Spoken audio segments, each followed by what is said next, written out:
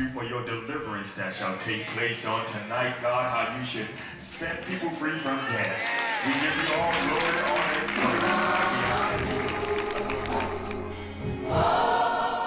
A church in Norfolk, Virginia holds debt revivals.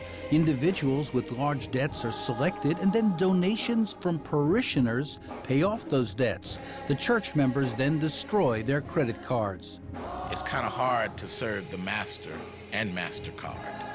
And so we've chosen to get rid of those cards to line our lives up with the Bible. Our debt liquidation program actually takes our members, pays off all of their debts except for their house and their cars. What you're saying is, in a way, very unfashionable in a society that preaches the gospel of shopping, okay? The gospel of buying things. Exactly.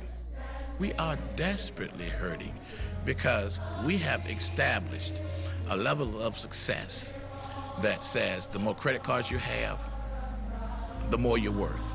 When really, in essence, that's not true. Our society has been really set up to keep us struggling and not give us relief. I believe that there's going to be economic fallout. And I'm telling my church, be prepared. What goes up it has to come down.